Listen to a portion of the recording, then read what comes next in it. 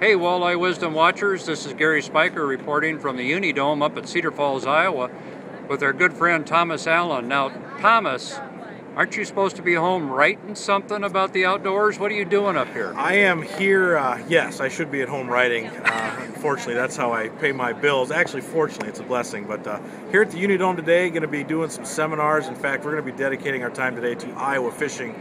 And this is a unique opportunity for you to come and learn about how to fish Iowa lakes.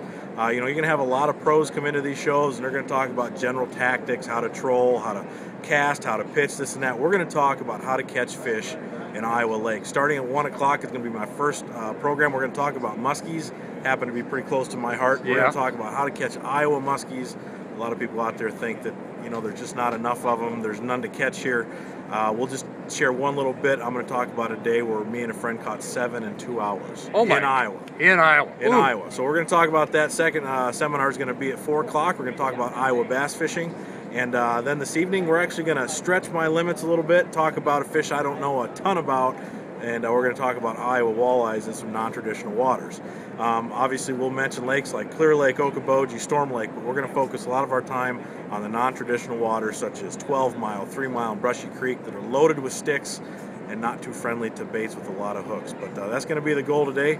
Hopefully branch out and talk about some interesting tactics on Iowa waters, and you're going to be walking away full just like you had a big steak dinner. All right, well, I like that. Now, for those folks that can't make it to Cedar Falls today, you want to preview your upcoming shows? I will be also in Cedar Rapids at the Cedar Rapids Sports Show. That's at Hawkeye Downs, which is on the southwest corner of Cedar Rapids. Yep. It's a very exciting show. I'll be there with a good friend and walleye expert Tommy Scarless, only second to the very walleye-wise Gary Spiker. Oh my goodness. But then we'll be also doing the Quad City Expo. That's going to be in February at the Quad City Expo Center.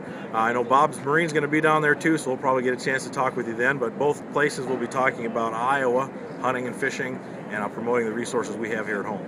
Well, that's great, Thomas. I'll look forward to catching up with you at those two shows. Now, are you on the schedule here tomorrow in Cedar Falls? I will be here tomorrow as well. We'll be doing the bass seminar and the walleye seminar tomorrow as well. So there's going to be a chance if you can't make it down today, you can maybe hassle me some tomorrow. We are going to do some extensive Q&A following the seminar as well. So if you got any questions about Iowa waters, we're going to try to figure that out for you here this weekend. Well, Thomas, thanks for taking the time to visit. It's my pleasure. Thanks for that fun interview we did last year for NPAA. Of course. So now I'm getting even with you. I'm on the interviewer side. Great information for all our watchers, and we'll look forward to seeing you at these future shows. I appreciate it, Gary, and Walleye Wisdom's where it's at. Thank you, Thomas.